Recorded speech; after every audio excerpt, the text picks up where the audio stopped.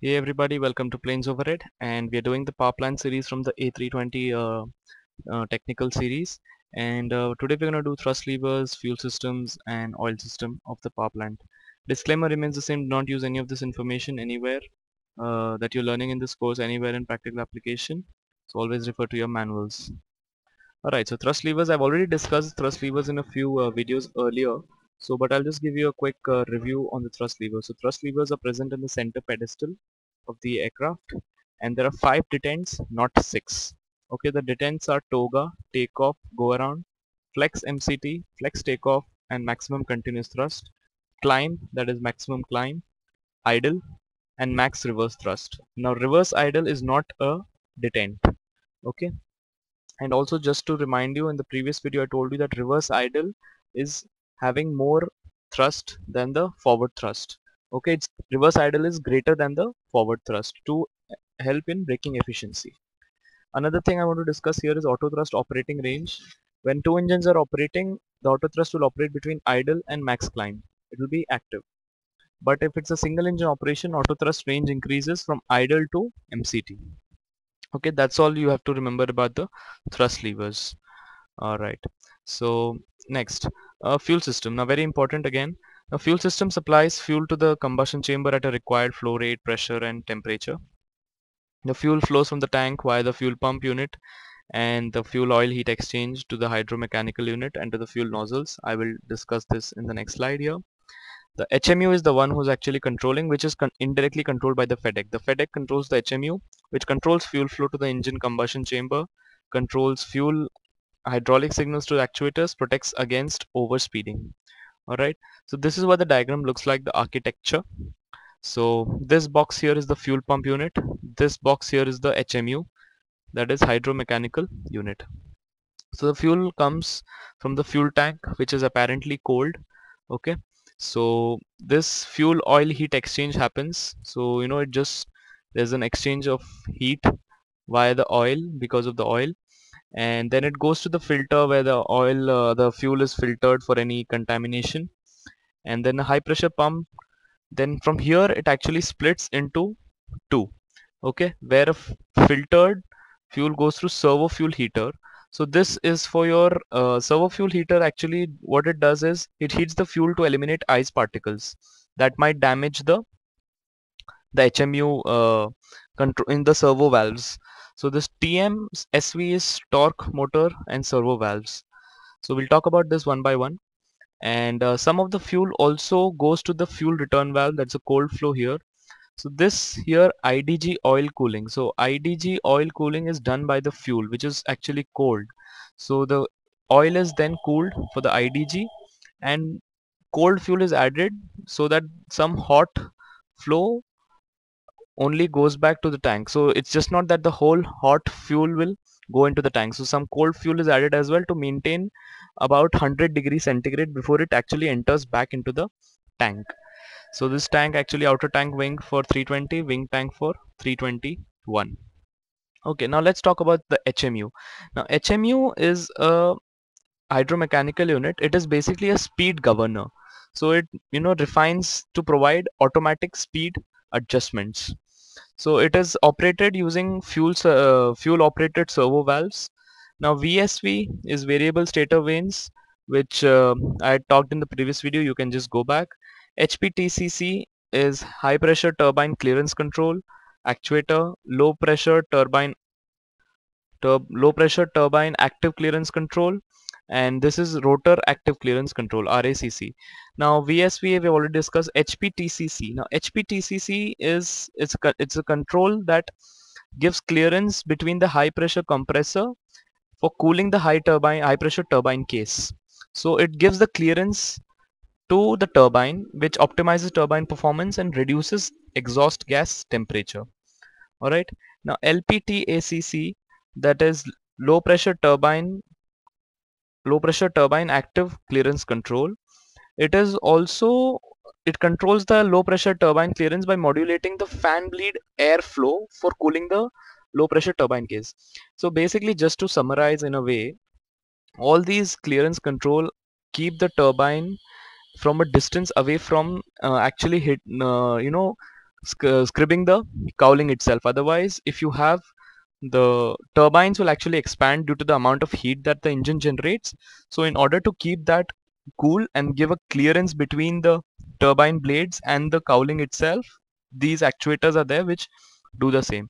Now that is the role of the HMU. So that HMU controls these motors and actuators.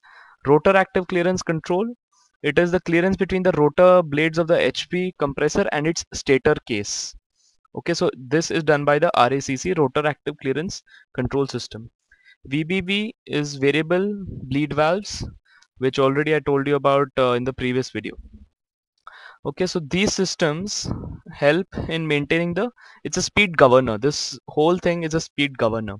Now, in case the engine is overspeeding, this bypass valve opens and the fuel is drawn out and sent back to the tank, just to avoid any damage to the engine in terms of overspeeding the engine. And this fuel is then sent to fuel nozzles that is sprayed into the combustion chamber, and there's the fuel flow monitor here on the ECAM, as you can see here. Now, important things on this diagram are, if you press this fire push button, the low pressure fuel shutoff valve will shut. Okay, very important.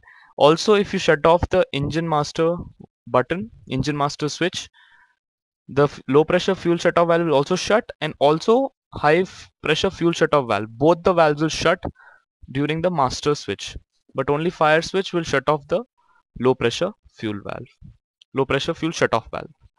Okay, so I hope this diagram is clear. If you guys have any doubts, just drop a comment. So IDG cooling system. Now IDG is integrated drive generator, so it is providing, electrical supply. So some of the fuel flowing out of the HMU goes to cool the oil systems of the IDG. It then returns to the fuel pump unit or to the tank. The fuel return valve controlled by the FEDEC ensures that this flow is adequate. Fuel recirculation to the tank is inhibited.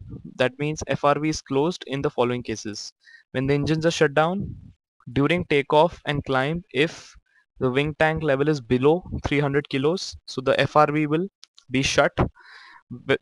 When there is fuel overflow in the surge tank and fuel feed is by gravity only, so in these cases the fuel return valve will be shut.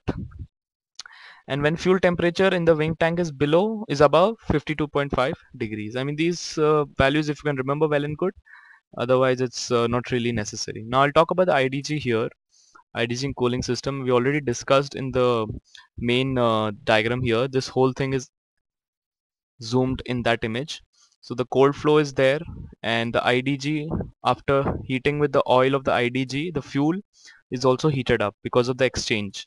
So some fuel goes back to the fuel pump unit and some goes back to the tank. Now since this is hot fuel, you don't want a hot fuel to enter the tank, since it will be vulnerable to any fire catching capacities. So in that case, some cold flow is also added to cool this fuel that is returning to the tanks, and hence the IDG oil cooling takes place, because it's important to keep the IDG oil cool, since the IDG is an important component on the aircraft. So this is the same diagram here that is there on the bigger image. All right. So the oil system now, pretty simple actually. Oil system lubricates the engine components. It contains the oil tank, the lube and scavenge pump modules, the fuel oil heat exchanger, the filter, chip detectors, pressure relief, and bypass valves. So what is happening here, as you can see, this is the reservoir here, okay, the oil reservoir, and this is the oil tank quantity for the engine given on the ECAM. 9.5 quarts is the minimum, and plus 0.5 quarts per hour is the per hour of flying. So this thing extracts the oil pump, so oil supply pump extracts oil from the reservoir. There's oil filter. If it gets clogged, it goes via the bypass. The temperature is measured first. If there's oil is giving low pressure, it shows a warning, and the pressure is shown on the ECAM. So then it is given to the bearing and the gearbox, where it lubricates the bearings and the gearbox. And there are scavenge pumps which extract the oil, and then it goes through the filter again, main scavenge filter, as you can see. Now scavenge filter, again, if it gets clogged, there's an ECAM warning and it goes via the bypass.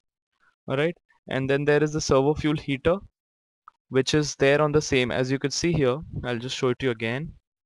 This is the same thing: servo fuel heater, fuel oil heat exchange, oil input, oil return.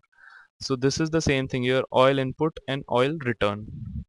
So the fuel is exchanged heat with this oil, the fuel which is cold and the oil which is hot because of the it's passed through the engine. It will exchange heat and cool the oil back and send it back to the reservoir.